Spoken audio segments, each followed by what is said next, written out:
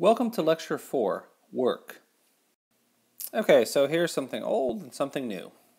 First, Newton's second law of motion, I assume this is old for most of you, says that force is mass times acceleration, which is m times x double prime if x is the displacement as a function of time. So when force is constant, then work is defined as force times distance. This is what I want you to remember.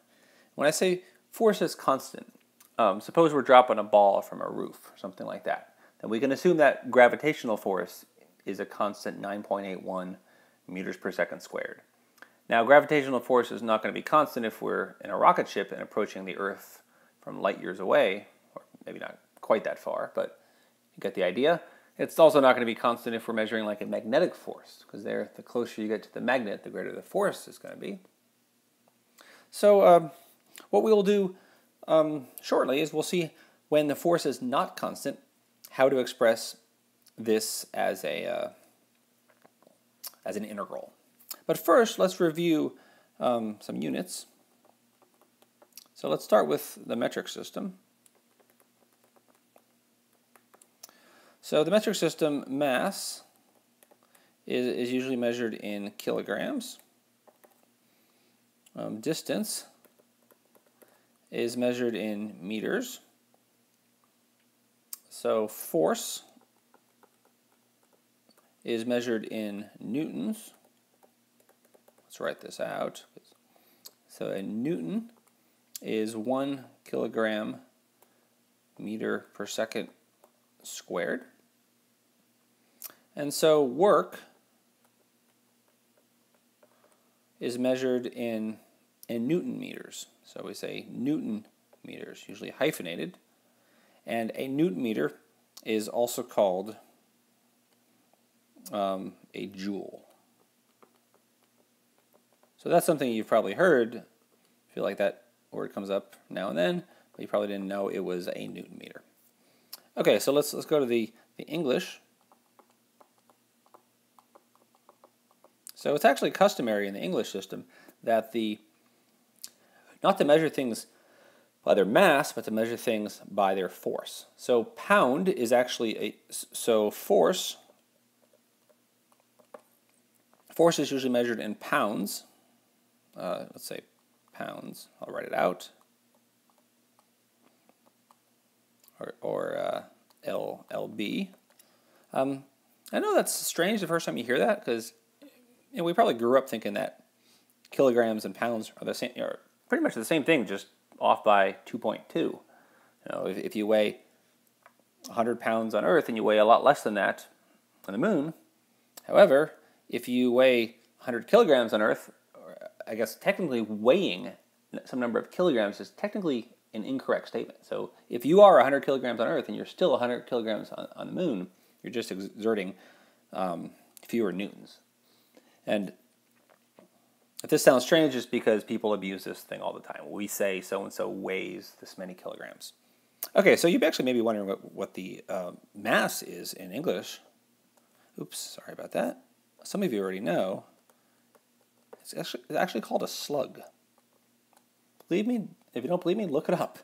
It's never really used, but a slug is actually the unit of mass in the English system. And it's so uncommon that I have no idea how many slugs are in a pound at sea level on the Earth.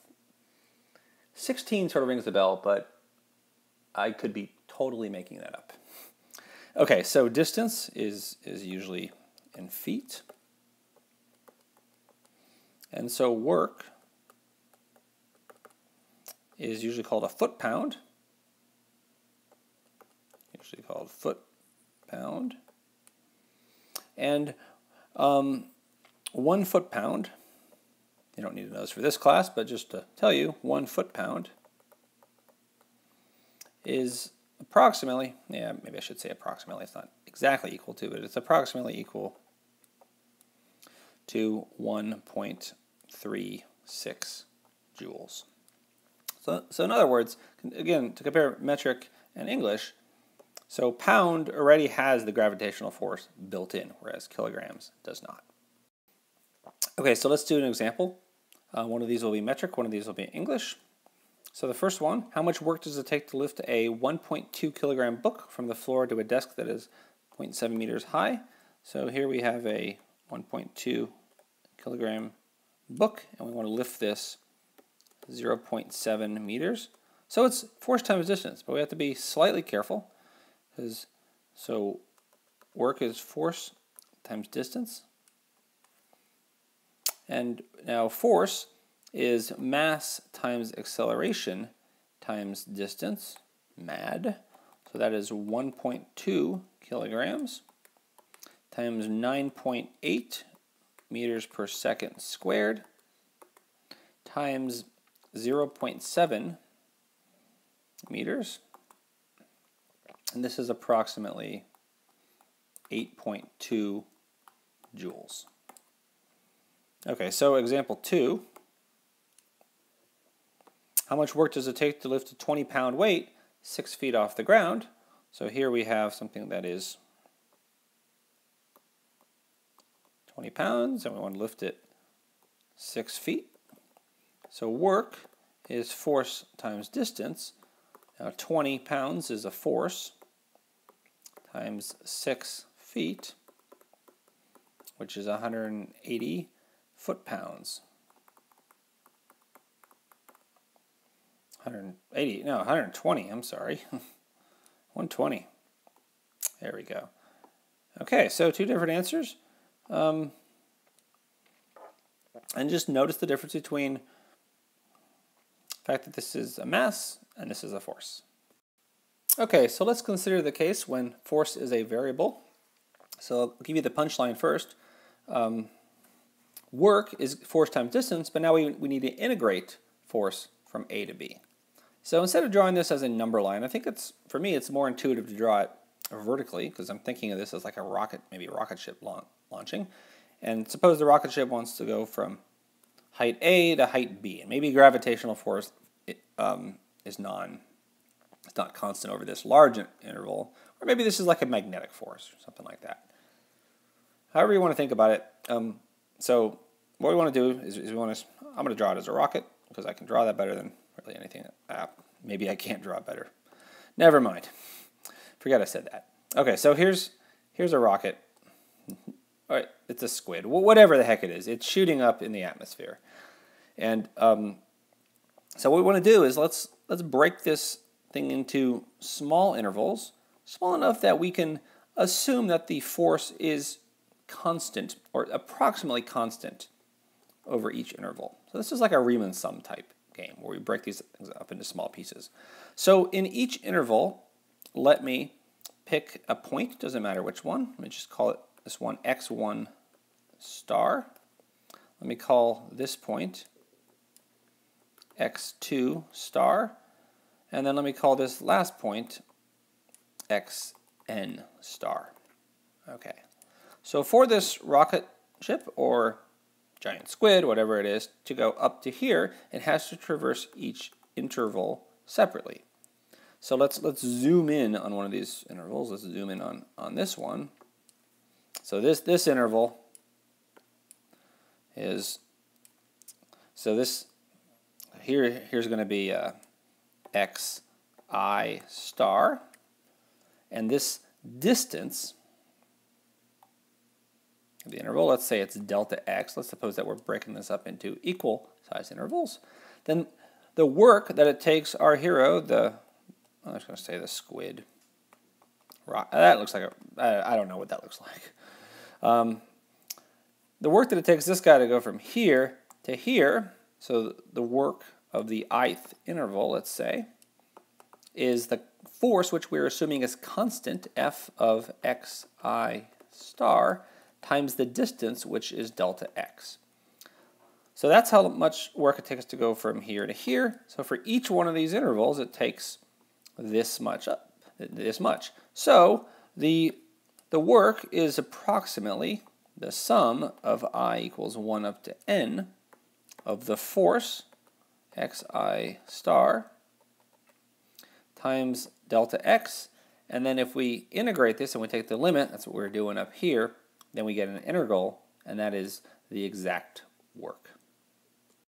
Okay, so here's our second example, and this one is going to be in the English system. So when a particle on the real line, let me draw the real line. This is like x, is located x feet from 0, then a force of x squared plus 2x pounds acts on it. So here's 0, and so what this is saying is that if this particle is, this ball or whatever, is at 0, there's no force acting on it. And if it's way up here, there's going to be a lot of force. So I'm trying to think of a good example of real-world example where this could possibly come up, because it's like the opposite of a magnet. The further we get from this, the more the force. So I can't think of one, but we can still do the math easy. This is a nice toy example. So how much work does it take to move the particle from x equals 1 to x equals 3? So we have this particle which is starting out here, and we want to move it up to here. So I like to think of, for me, I like to think of this vertically in terms of height, but this will work too. So what we want to do is, you want to break up this interval into little pieces, and work is the force that it takes along each interval times the width. When you take the limit, you get an integral. In fact, you can just memorize that formula. So a times b times force of x dx. So let's do this. So this is the integral from 1 to 3 of x squared plus 2x dx. So this is x cubed over 3 plus x squared from 1 to 3. Okay, so 27 over 3 is 9 plus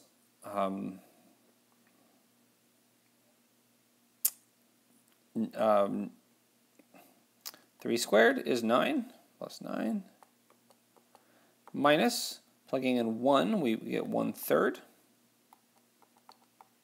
And plugging in 1 into here, we get 1. So what is this? This is 18 minus 1 is 17. So 18 minus 1 is 17, minus 1/3 is 16 and 2/3. 16 and 2/3, which is, so what is that? That's 48 plus 2 is 50/3. 50/3. How much work is done? And so this is going to be foot-pounds.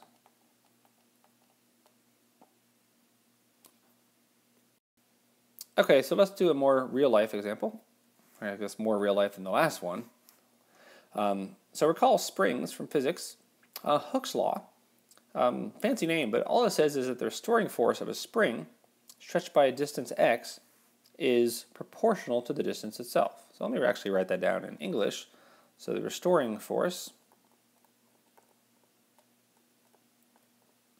is proportional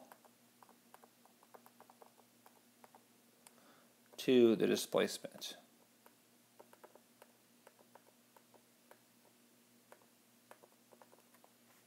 Okay, so here's an example of this. Let me take a spring, and suppose we stretch it by a certain amount. Let's say, call this x. Then the force as a function of distance is proportional, just means some constant times x. So the way to think of this is, if you double the amount that you stretch it, you double the force. If you triple the amount you stretch it, you triple the force. Now some books will say it's positive xk or kx, and other books will say negative. I like saying negative because the force is in the opposite direction of motion. So if you pull the spring this way, there's a force going in the opposite direction, and if you compress the mass, then there's a force pushing it to the right. Although as long as you're consistent, it doesn't matter. And I think our textbook uses, not sure, but I think it uses this convention, so I'll stick with that. Either way, k is always a positive constant. Okay, so the restoring force of a 10 centimeter spring stretched up to a length of 15 centimeters is 40 newtons. Here's an example. So we have a spring that is at rest here at 10 centimeters, It doesn't matter what that is as long as we call that 0, the equilibrium. Suppose we stretch it of a length up to, this would be 0.05 meters.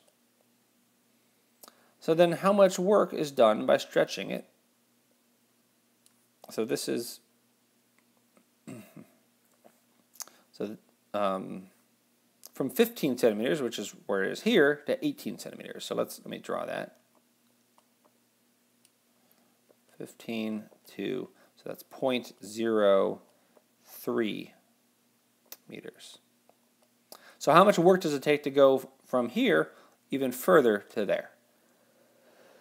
So the first thing to do is to figure out what the spring constant is. We don't even know what K is.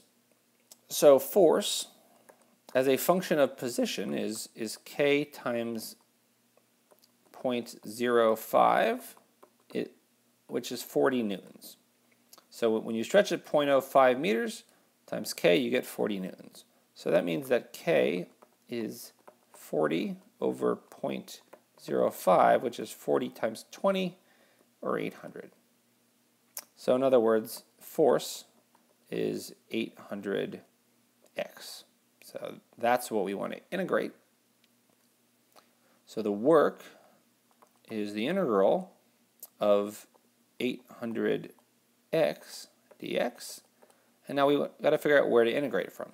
So the wrong answer is 15 to 18. And not just because we're speaking centimeters instead of meters. But where is equilibrium here?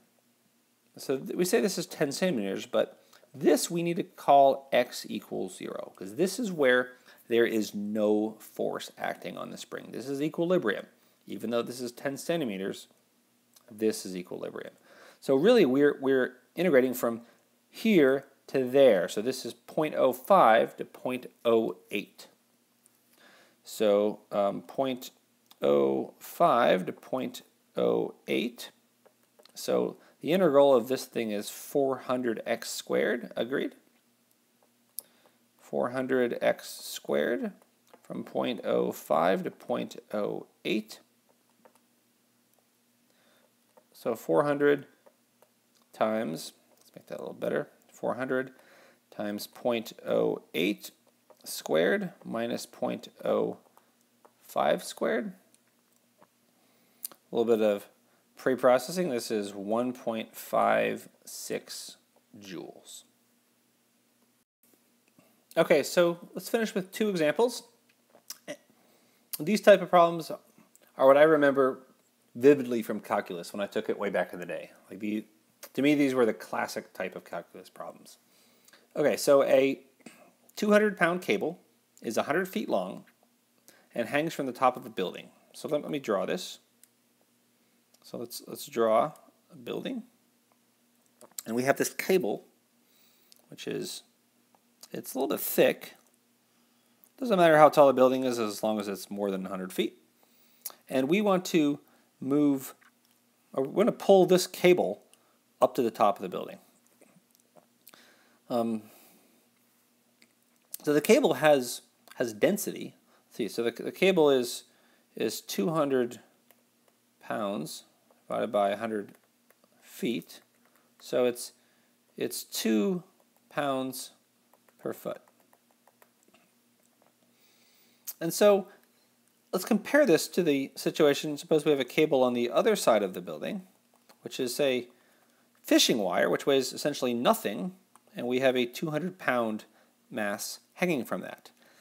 Now, which one of these is going to take more work to move to the top of the building? Well, here you got to take this 200 pounds. So for this one, you got to move the 200 pounds 100 feet. So that's going to be 4 zeros, 20,000 foot-pounds. Now for this one, a whole bunch of the weight is really close to the top. So it doesn't take very much work to move this little chunk up here to the top, right? Because that's almost up there. So it's going to take less work to move this cable up than it does if it were a 200-pound weight hanging from the bottom. And especially more than if consider a third scenario where maybe you have a 200-pound weight hanging near the top. That's not going to be much weight at all. Okay, so how do we do this? So let's divide our cable into little pieces.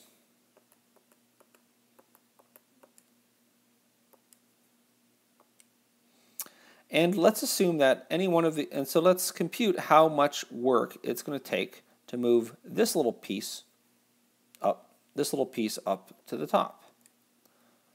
So that little piece of cable, it's here. Let's say this is the ith. So this is the height delta x, and this is the ith little piece. I don't know how to say that. This is the ith piece. So the work that it takes this little piece, the ith piece, is force on the ith piece times distance on the ith piece. So force is just weight, right? So that's going to be 2 pounds per square foot. Or not square foot, 2 pounds per foot times however long it is, which is delta x. So this whole thing is force. It's just weight.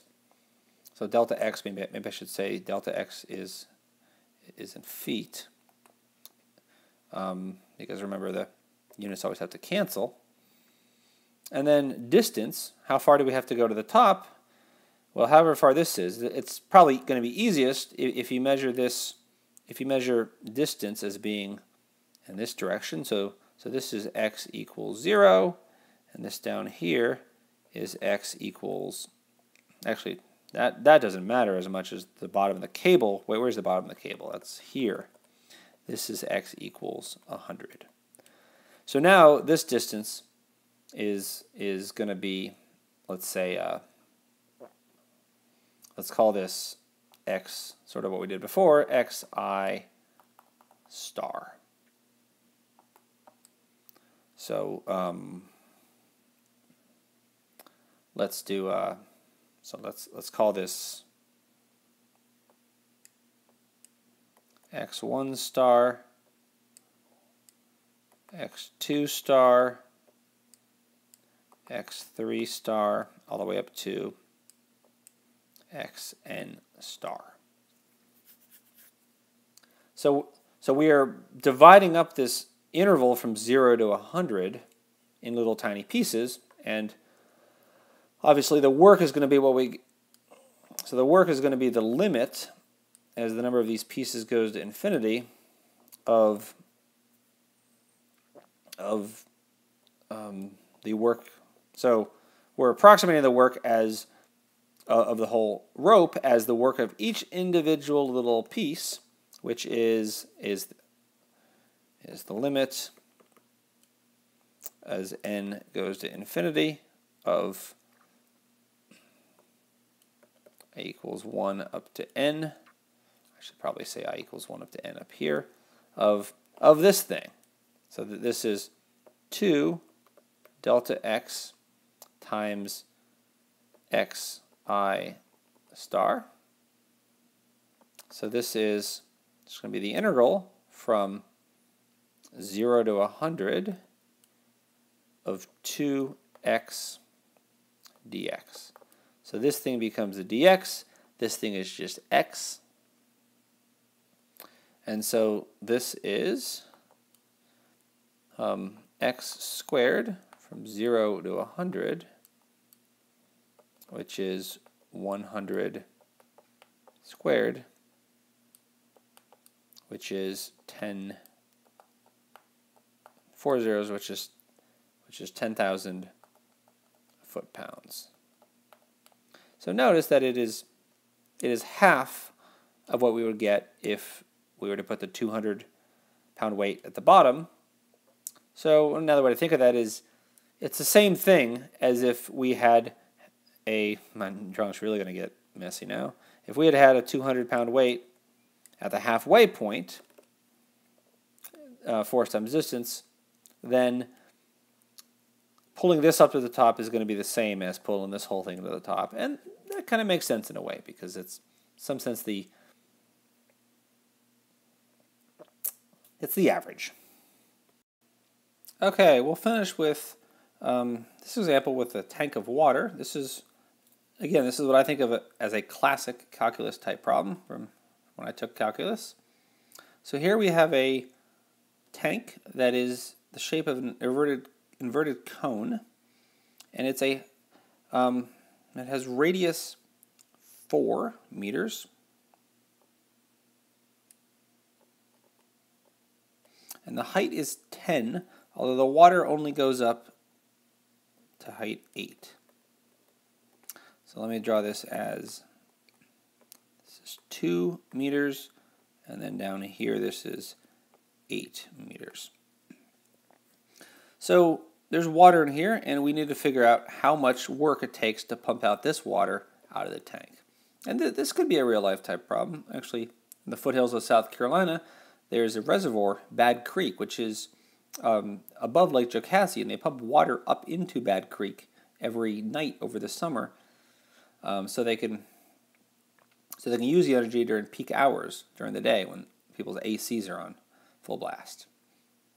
Okay, so let's think how we're going to do this. This is sort of like a three-dimensional version of the previous problem when we had just a rope hanging up and we had to integrate.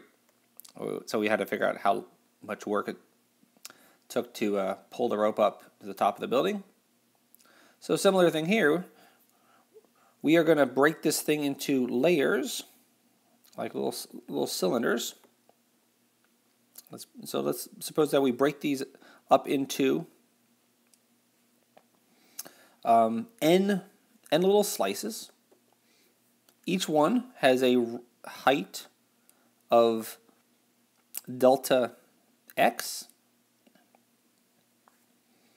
and then so let's see, the mass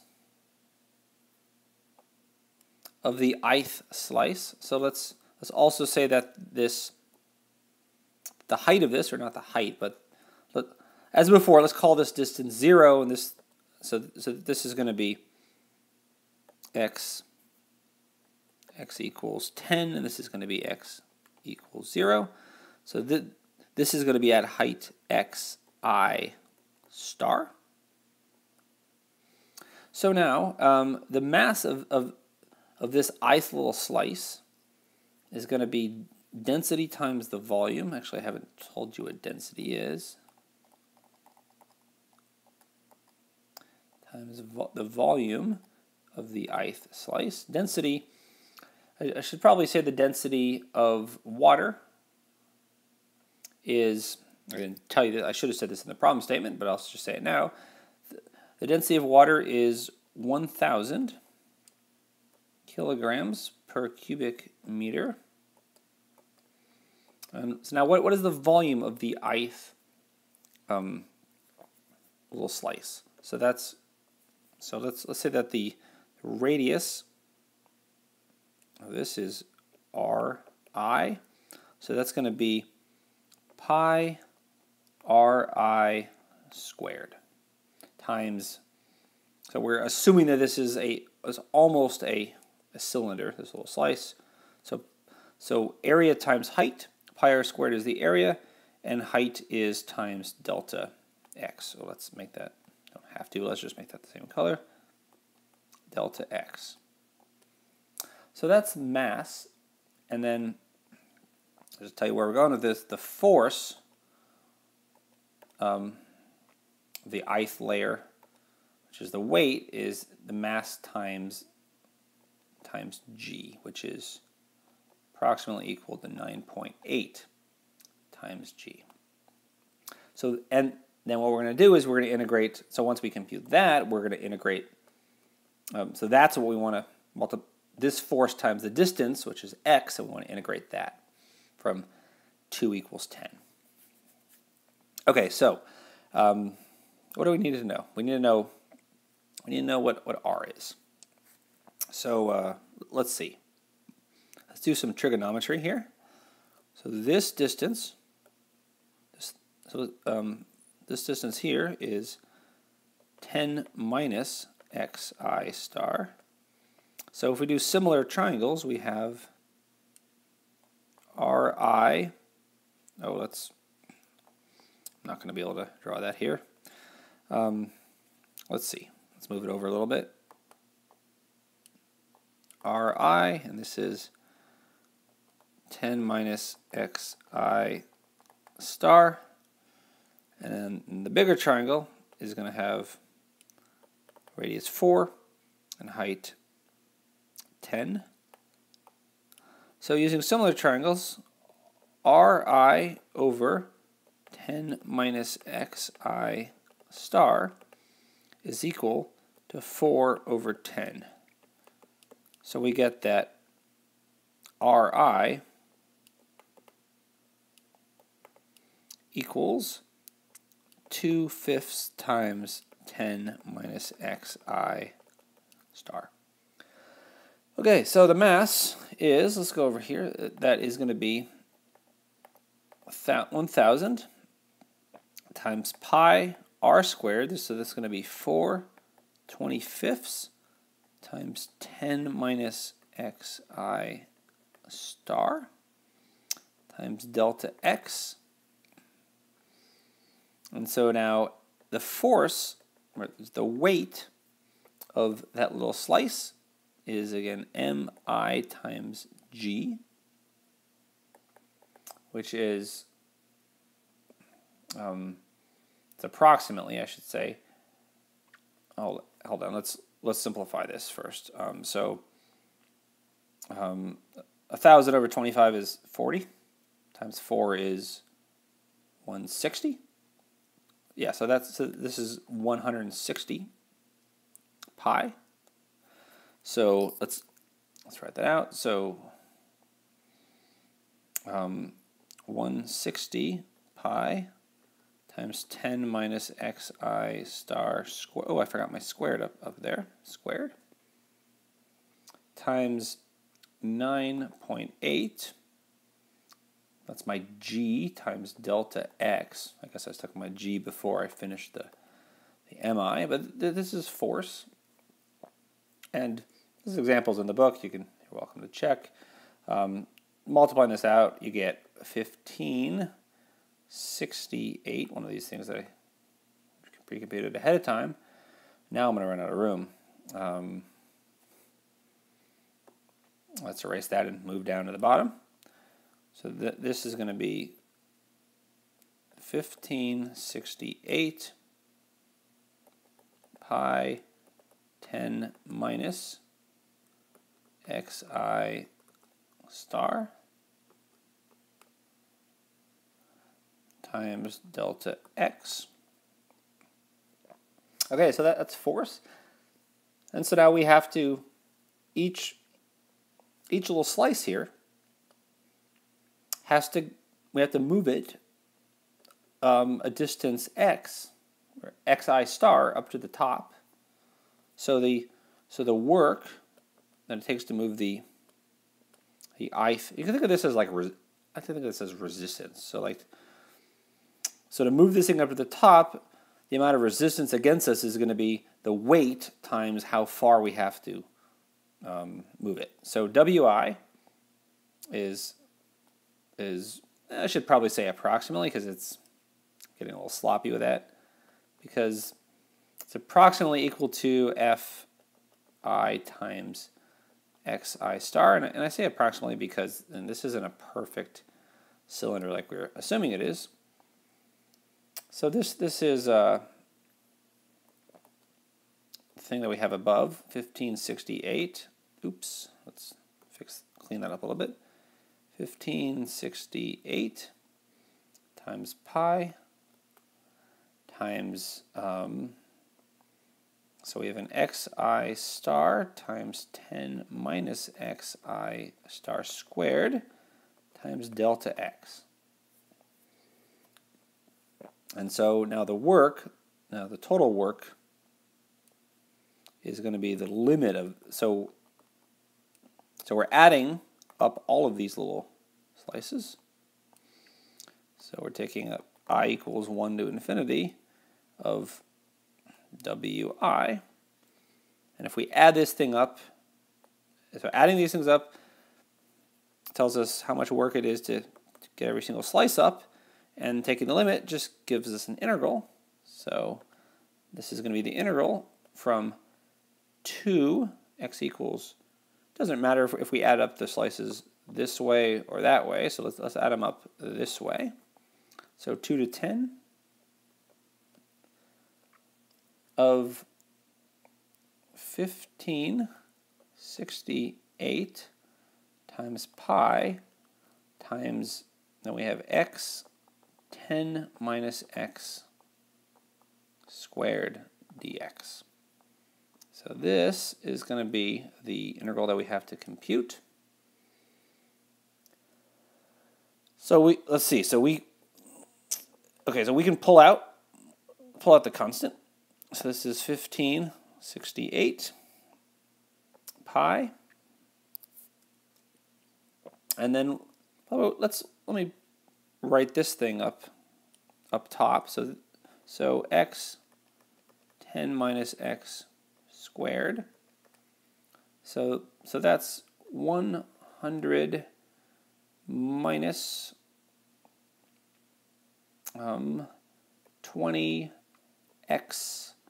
minus x plus x squared times x, right? Okay, now I can just multiply that down here.